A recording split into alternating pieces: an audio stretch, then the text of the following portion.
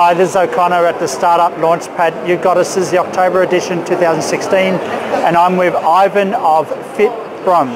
Is that right? Fibrum. Correct, Fibrum. And we interviewed Ivan back in April because I want to know about what is so special about their product. Like, you've got this virtual reality goggles that you put your phone on, and it's kind of like, well, there's a lot of others like this out in the marketplace, but what was special was... Okay, so if we get back in April, I was introducing you our product. Yes. Some unique features of the product. Yes. So there are lots of virtual reality headsets available on the market. Correct. But they are all pretty much the same. Right. So in this case, we have created the headset quite universal, because in our idea we want to share the experience of virtual reality with as much people as we could, and we don't want to be greedy or egoistic like some big brands. Yes. Allowing people to use only limited number of mobile phones. Yes. Because nowadays a lot of people have virtual reality ready mobile phones which are ready for virtual reality, but they don't want to spend a lot on some flagman phones. Right. And what was also special was you had software built. Exactly. Like, we started to sell a bundle because we want the end user to have the complete product. Right. Because the end user is kind of confused. How do I use the headset in my ordinary life? Yeah, instead of just watching videos. Correct. That is why we decided to give them an opportunity to get the idea of what virtual reality could look like in different categories. Yes. That is why we have interactive attractions. Yes. Some games. Right. Shooters. Yes. The applications to watch video in VR. Yes. Applications for augmented reality too. Right. Okay. So you actually, you know, you got the full package there. It's not just the hardware. Yeah. It's not just someone else's phone that goes in the hardware, but you're actually creating the software to help drive these different applications. Definitely. In the virtual reality world. So very interesting last 6 months. Okay, so back in April, we had 17 applications for Android and 14 for iOS. Right, 17 Android, 14 for iOS. Yeah, so what we have achieved. So nowadays the number of applications is 28. 28, yes. For both Android and iOS devices. Wow. Yes. So we have just started the global distribution from last April.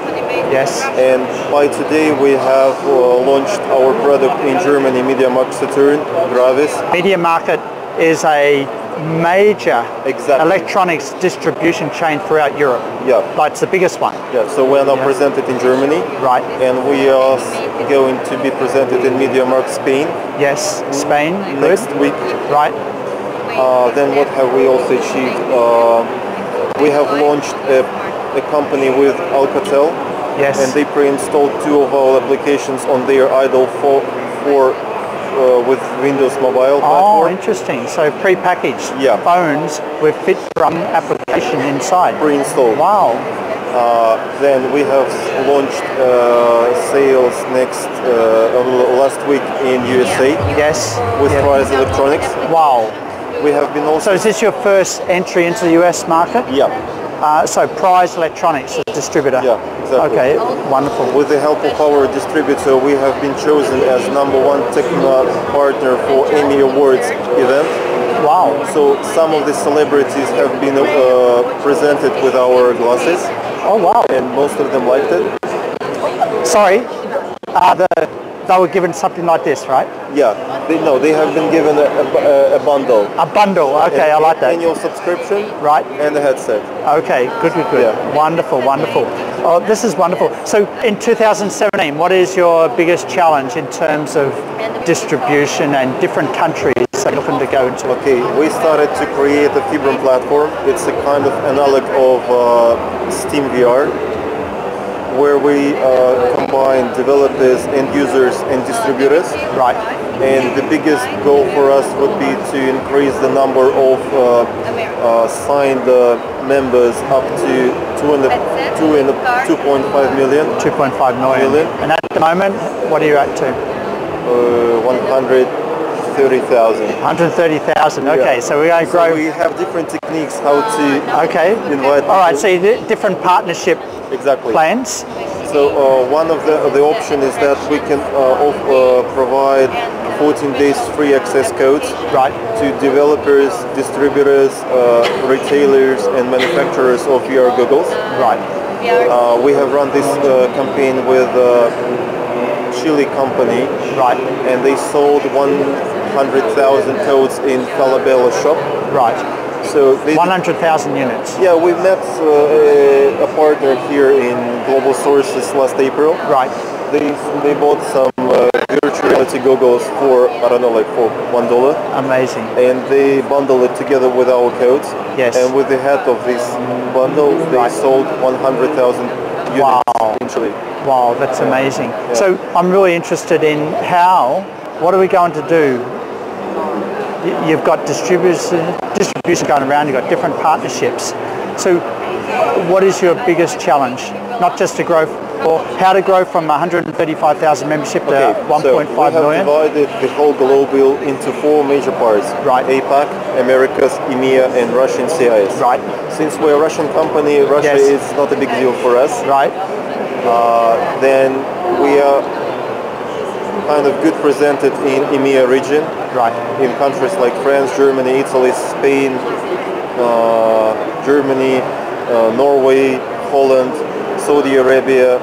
You can also buy us at United Arab Emirates Virgin Store. But the biggest challenge for us is to penetrate American market. North America and South American market. North America and South America. And South America, yeah. Brazil would be a great opportunity for us, and of course the APAC region. We are not well presented in China, Taiwan, and since I lived in New Zealand, I would like to have our product New Zealand. in New Zealand. Well, if you're going to say New Zealand, you better say Australia too, right? I'm from Australia, so you got to hit the Australian market. Yes. So Ivan, Aussies need to know what Fibrum is all about. Well, exactly, and I think this is. I think the packaging, but also the messaging through the marketing is a challenge for Fibrum, because it's not just a virtual reality, it's also the application software to support the entertainment, the interactive gaming, and other video modules that go with it, correct? Correct. But I still want to, one last question, and it's about you have this subscription model. Now, is that to support the application updates, or do you get new applications with that subscription? Okay, basically how it works. The subscription card has the code. When you register at our platform, you need to register the code. So the subscription gives you the free 1 year free usage of all of our applications. All the applications. When the annual subscription is expired, all applications developed within 1 year remains with you. But if there would be new applications, the end user has two options: whether to pick and choose each and every and buy them, or to buy annual subscription. I like that. Okay, so users have a choice to actually buy the individual applications. Or your subscription, you just get access. So you're buying time, or you're actually buying the application. Exactly. And my sense is that these applications may evolve over time and get better and better.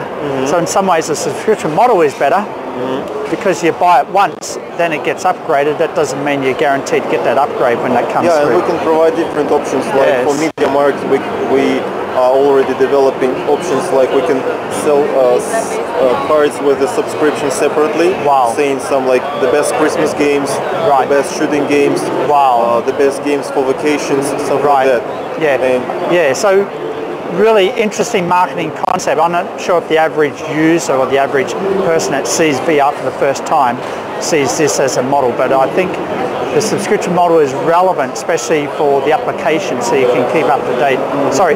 To keep the user engaged on new applications that come down your track. So in 2017, how many new applications do you expect to develop? What's in the pipeline? We have 14 applications by the end of this year in the pipeline. So altogether we would have 42 applications. 42. And the next year we are going to develop 30 applications more. At the first quarter of 2017 we're going to release full-scale multiplayer online shooting game. Wow, multiplayer. Yeah. Wow, that's dangerous. So imagine you can compete with people from all over the globe. Yeah. Yeah. Wow. Yeah. Wow. Okay, that's amazing. All right, let's wait and see how that comes out. So we'll probably see you in April again. Yeah, I hope so. I hope so too. Thank you very much. Thank you very much. And the Fibrum team. This is O'Connor at Startup Launchpad. Catch you in the next booth. Thank you.